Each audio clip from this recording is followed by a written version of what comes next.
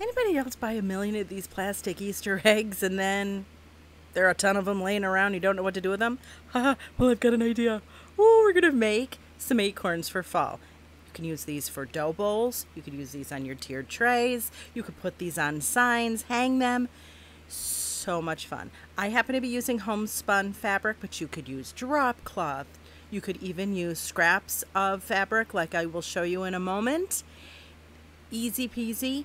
I mean, you just need a little bit of time, a little bit of patience, a little bit of hot glue, but so cute. And again, they are the primitive vibe. I suppose if you wanted to use more of a more put together kind of vibe, then you would obviously be a little bit more careful in your fabric placement. But friends, look at how cute these are. And now I have a use for all of those stupid Easter. I don't know why I buy so many.